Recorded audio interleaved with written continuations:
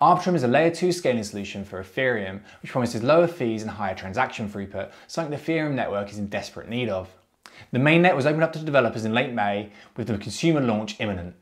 In this video, we're looking at how optimistic rollups like Arbitrum work. Then we're going to be deploying some smart contract code to the Arbitrum network before moving some funds around on layer 2 using Uniswap. So let's take a look at how optimistic rollups work. On the Ethereum mainnet, a user will send a transaction to the network. All the computers on the network will run the processing on that transaction. They'll all come to the same conclusion. Consensus will be formed. Well, on Ethereum, this is currently done with a proof of work algorithm, and the state will be updated, the block will be finalized, and we'll move on to the next block in the blockchain. In an optimistic rollup, it happens slightly differently.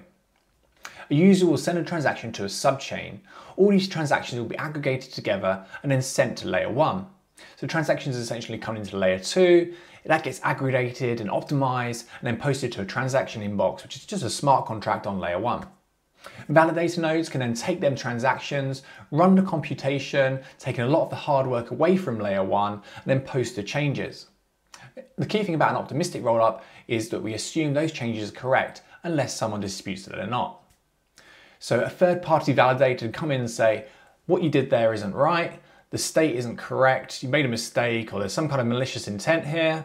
They'll post a challenge and it'll go kind of a dispute resolution procedure. Now, different optimistic rollups such as Arbitrum and Optimism handle the dispute resolution differently, but ultimately when you post changes, you have to post a bonded stake and that will go to whoever's correct. So if the disputer comes in and says you're incorrect and it turns out that the block wasn't valid, then they'll get the bonded stake.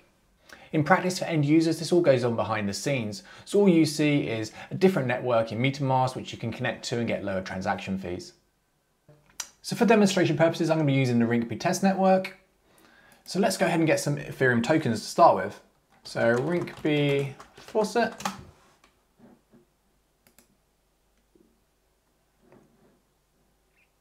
What we have to do here is post our address into a social media message.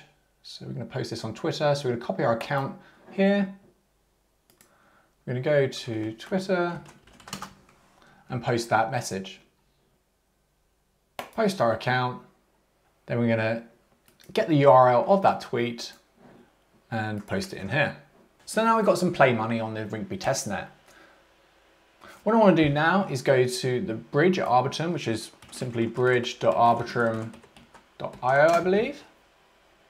And we're going to use this to transfer funds from layer 1 to layer 2. You can see here we can either transfer Ethereum or ERC20 tokens. I'm going to be transferring Ethereum, so I'm going to transfer 5 Ethereum onto the Arbitrum network. Let's deposit that. We'll confirm a transaction in MetaMask. The layer 1 transaction has gone through there, and the layer 2 transaction is going through now. We also use the bridge to transfer funds out of the layer 2 back onto layer 1, and it's worth noting that that can take some time, up to about 7 days. I think currently on the testnet it's only a single day, but what you're essentially waiting for is that challenge period we spoke about for the dispute resolution. We've got to give the nodes enough time to analyze the blocks, launch the disputes, and solve them disputes before we can actually get our tokens off safely. I think in time there's going to be workarounds and third parties that come in that make this process a little bit smoother. I know MakerDAO has already got a kind of a fast bridge, which is almost instant, I believe. We're also going to want to add the Arbitrum network to MetaMask, which I haven't done yet. So we're going to allow Rinkeby, which is the Rinkeby Arbitrum network testnet 421. This is all fine. Let's switch that network and see if the funds have gone through yet.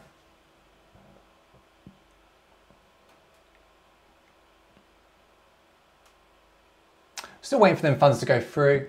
But you can see now we're basically switching between layer 2 and layer 1. We can do this in a similar way to how we switch between Binance Smart Chain and Ethereum, for example. Okay, that transaction's gone through now, and we can see we've got 5 Ethereum in our layer 2 account. Now let's go ahead and try deploying a smart contract to the Arbitrum network. So the first thing I'm going to do is create a directory. Move into that directory and initialize a Truffle application. Okay, so we've got the smart contract code and the migration files all fine. So we're just going to deploy this standard contract, and the one thing we're going to look at is the Truffle configuration file, because we don't want to be deploying this to Ethereum, we want to be deploying it to Arbitrum. So code Truffle config, and we need to make some changes here. The first thing we need to do is install a couple of npm modules. This is specific to the Arbitrum bridge. So npm install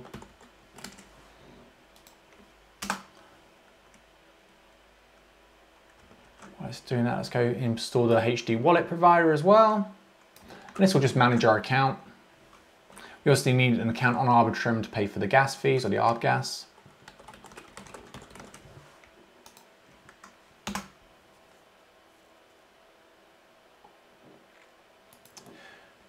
And we need a mnemonic seed phrase or a way to access that account. So I'm just going to use a string here to save my seed phrase, but you can do it more securely than that, obviously, if you're using real funds. Scrolling down, we also need to add a network configuration. So we've got Arbitrum, we've got the wrap provider and the HD wallet provider, which are the two modules we just installed. We've got the mnemonic seed phrase, which accesses our account, and the Rinkeby Arbitrum RPC URL. We've got the network ID and a gas cost.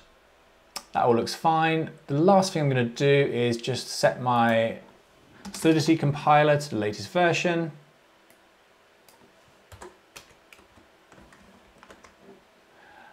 Now we can jump into the console and try and see if this works. So let's clear this, and then we're going to use Truffle console network Arbitrum. Right, let's try migrating these files then.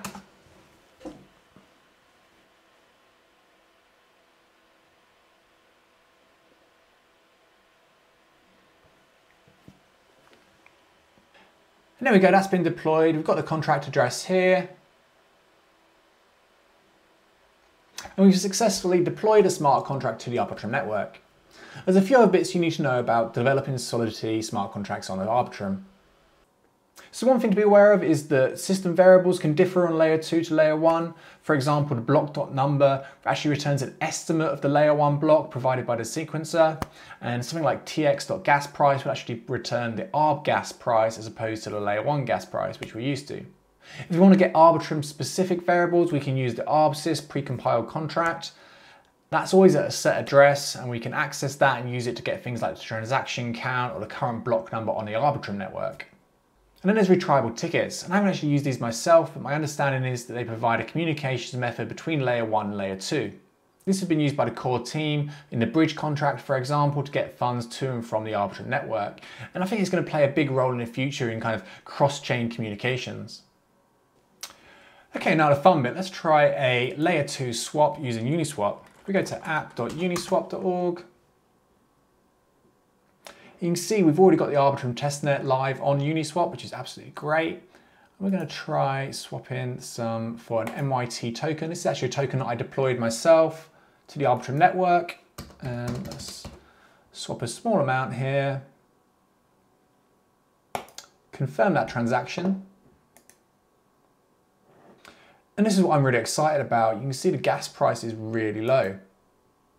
From the calculations that I've done, I think the gas prices on Arbitrum are going to work out kind of for a Uniswap swap, it's going to be like 0.2 to $2 maybe, US dollars. And that's a really big improvement on what the current prices are on the Ethereum mainnet. I'm hoping this is going to open up a whole new kind of boom in the DeFi ecosystem. That's gone through now. We can add the MYT token to MetaMask. Let's close that up.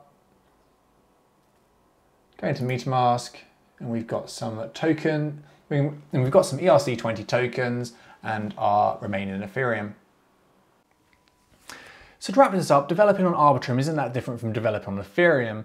There's a few little nuances we need to be aware of, and we need an extra npm module and a different Truffle configuration, but things should migrate fairly straightforwardly across from Ethereum to the Arbitrum and other optimistic rollup networks. Currently, if you want to deploy contracts to the Arbitrum mainnet, you have to get an address whitelisted by the development team. But that's being done in a fair launch way and anyone can get developer approval. Apparently they've had 250 teams apply for developer access so far. There's not much information available about when the consumer launch of the Arbitrum network is going to take place, but it looks like we're gearing up towards that and it should be happening imminently. Optimism, another optimistic roll-up network which has lots of support from the big DeFi players, is due to launch this summer. And we have the ZK Rollups, which is slightly different technology, but a similar kind of thing from a consumer's perspective, due to launch later this year. It's a really exciting time for Ethereum because we're having all these different EVM compatible layer 2s launching, and they're all going to be fairly straightforward to migrate contracts and existing DeFi infrastructure across. It's going to open up a lot of opportunities for investors and developers who want to build on these networks. I hope you found this video interesting and useful. Hit the like button for the YouTube algorithm and subscribe for updates. Thank you for watching.